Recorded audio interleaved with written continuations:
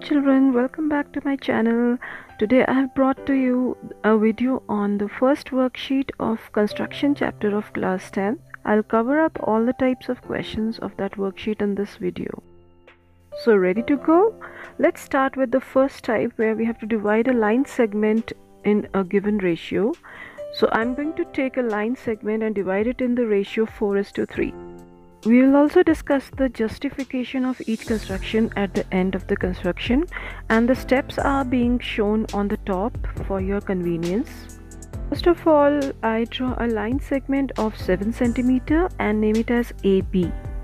Next, I am going to keep my scale aligned with AB to make any acute angle. So I draw this ray AX to make some acute angle with the line segment AB. The ratio given to us is 4:3. 4 plus 3 is 7. So we are going to divide this ray AX into 7 equal parts using our compass.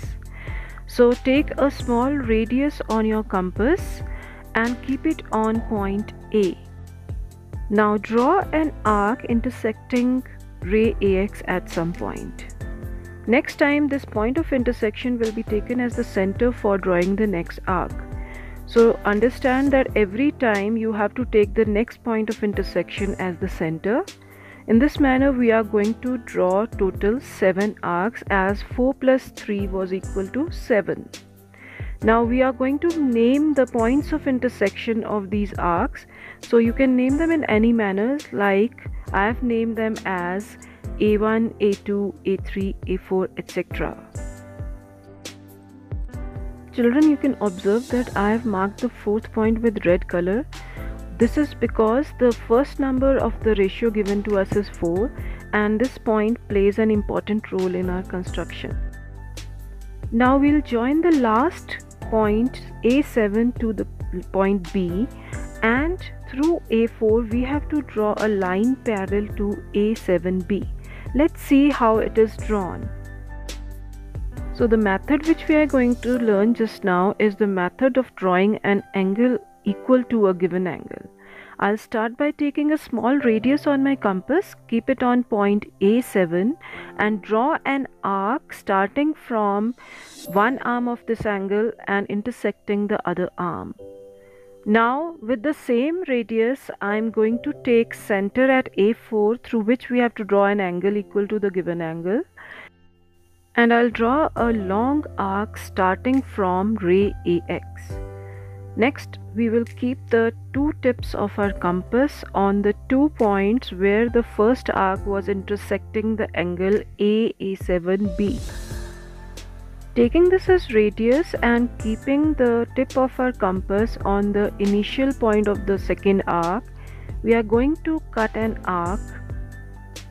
Join A4 to the point of intersection of these 2 arcs and extend your line until it meets AB at point C. So children, we have got the point C which divides the line segment AB in the ratio 4:3.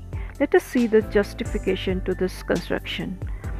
We have drawn a line segment A4C parallel to one of the sides A7B of the given triangle ABA7. So as per basic proportionality theorem, the line segment A4C will divide the other 2 sides of the triangle in the same ratio, and so AC upon BC will be equal to AA4 upon A4A7. As AA4 has 4 equal parts and A4A7 has 3 equal parts, their ratio will be 4:3, and so AC upon CB is also equal to 4:3. Next, we'll learn to draw a triangle similar to a given triangle.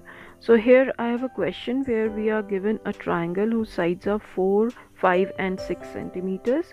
All of you have done construction of triangles in your junior classes, so all of you know how to construct a triangle. So I'll quickly construct the triangle first, and we'll always keep the first type of construction in our mind, because in all the constructions we have to draw that construction of dividing a line segment into a given ratio. Links for various types of constructions of triangles are in the description box in case you need them. So is your triangle PQR ready? Let's move on to the next step. Now we are going to repeat all the steps which we did in our previous construction, but with a minor change in our construction. The new triangle which is to be constructed should have sides 2/3 of the given triangle. 2/3 is called the scale factor. We are going to take denominator of this, that is 3, and we are going to draw 3 arcs on the ray. And if the numerator is smaller, it means the new triangle will be smaller, and if the numerator is bigger than the denominator, it means the new triangle will be bigger than the first triangle. So have you constructed the ray PX and cut 3 equal arcs on it? Got the points P1, P2, P3 and joined P3 to R? That's good. Next, we are going to draw the angle equal to angle P, P3R at point P2. Why P2? Because through P2 we have to draw a line parallel to P3R. So taking a small radius, center at P3, we will draw an arc intersecting angle PR3R with same radius and center at P2, another arc. Then we'll measure the 2 endpoints of the first arc, and taking that as center, we will mark the other arc intersecting the first arc at point P2. Join P2 to the point of intersection and extend it further to intersect the line segment PR at S. The point S divides the line segment PR into 2 parts such that PS upon PR is equal to 2/3. So PS forms the base of the new triangle.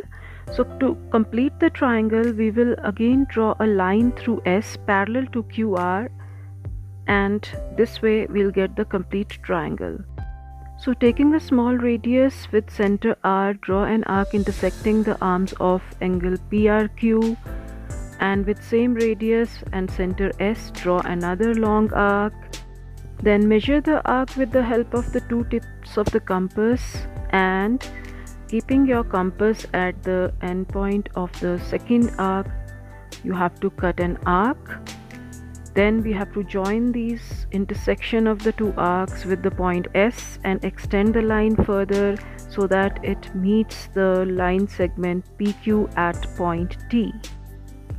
So triangle PTS is similar to the given triangle. We can easily justify our construction. As we have drawn ST parallel to QR by BPT, PS upon PR will be equal to PT upon PQ equal to 2/3, and angle P being common, by SAS criterion the 2 triangles become similar. Okay, now the third question is similar to the second one but with a little twist. Let's see if you can do it. Just try it. Nice efforts. Now time for self-check. Triangle constructed, ray drawn, but how many arcs have you drawn? 4, 5 or 7? Confused? Yes, you have got it right. We'll draw the bigger number. That is 7 arcs on this ray. Wait a second. Have you joined B7 to C? It's wrong. This is the twist in the answer. We don't have to join B7, but we have to join B5 to C. Remember I told you that if the numerator of the fraction is greater, then the new triangle formed will be bigger than the given triangle. Did you observe that I have extended the line segment BC a little outside the triangle?